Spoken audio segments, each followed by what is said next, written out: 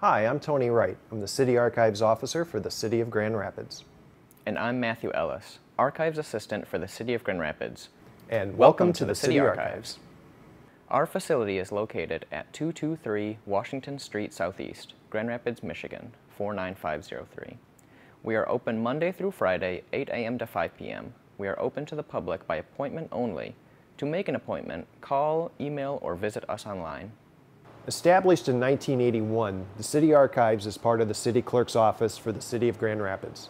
The City Clerk is responsible for the care of the city's records, and our responsibility is to preserve the city's records, provide access to those records, and oversee the legal destruction of records. Our holdings include over 16,000 boxes of records for the Village of Grand Rapids from 1838 to 1850, and the City of Grand Rapids from 1850 to the present. The City Archives includes a records management program and an archive. Our records management program includes active and inactive records for the City of Grand Rapids. We have a records retention schedule approved by the state of Michigan, which creates a life cycle for all records created by the city. We store the records of the City of Grand Rapids. A record is information that pertains to the day-to-day operations of the city, regardless of the format. So this means a record can be an image, a video recording, or even a letter. It's about the information, not the medium. Certain records take up space in city offices, so departments require off-site storage. Our services at the City Archives are safe, secure, and cost-effective for the city. All records sent to the archives are the property of the Department of Origin. At no point do those departments lose ownership of their own records. It will be noted that not all records have a permanent life cycle. Others will be destroyed via shredding once they outlive their life cycle. Our archives program manages records once part of the records management program that are now deemed as historical. Our archival holdings differ from our records management holdings because they have a permanent historical value. Staff at the City Archives uses proper archival techniques from encapsulation to document repair to minor book repairs to preserve the items in the archives. Some of these records include Village of Grand Rapids Board of Trustees minutes, City of Grand Rapids Common Council and City Commission records, our historic assessor's property files, photographs, tax records, maps, and aerial images.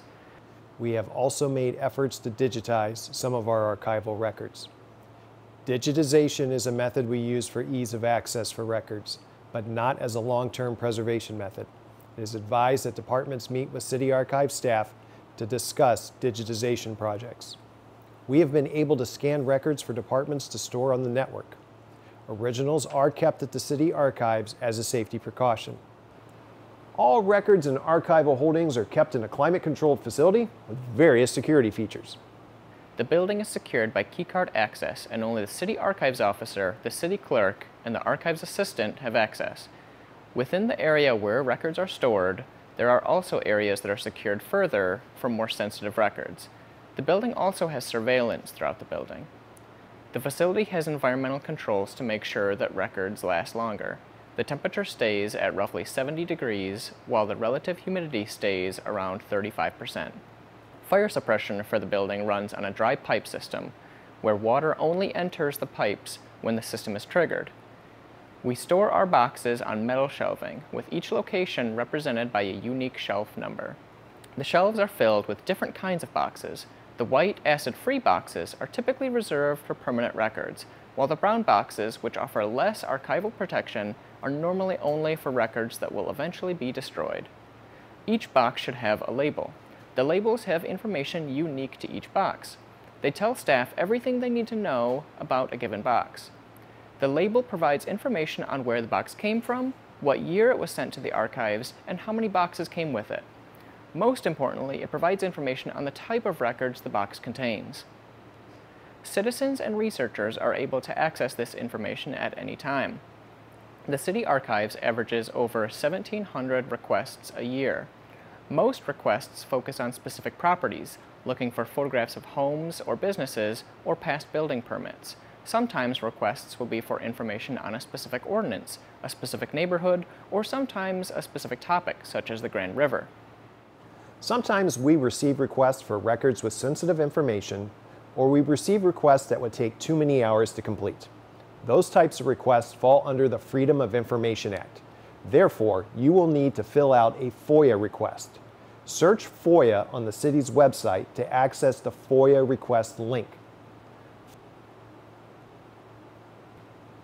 For all other requests, visit the City Archives webpage. There, you can scroll down and click on Request City Archive Services. This will take you to the Open Forms request page. Follow the instructions to submit your request. A member from our staff will follow up with an email or a call within 48 hours. Another resource found on our City Archives page is a link to our digital collection site, Omeka. Our Omeka site is organized by subjects and departments. For example, if you are looking for photographs of a specific school, look for schools under the subject headings section. Omeka also contains a map page, which displays the geographic location of each image. If you click an individual image, you can view the details and descriptions of that image, also known as the metadata. If you right-click on an image, it will give you the option to download it. If you download any photographs or documents for public use, you must provide the proper citation. You can find all of our resources and additional facts pertaining to the history of Grand Rapids on our City Archives webpage. For a sampling of our collections, follow us on Facebook and Instagram at GR City Archives. To schedule a visit or request records, visit us online, call our office at extension 4127, or send an email to Tony Wright or Matthew Ellis.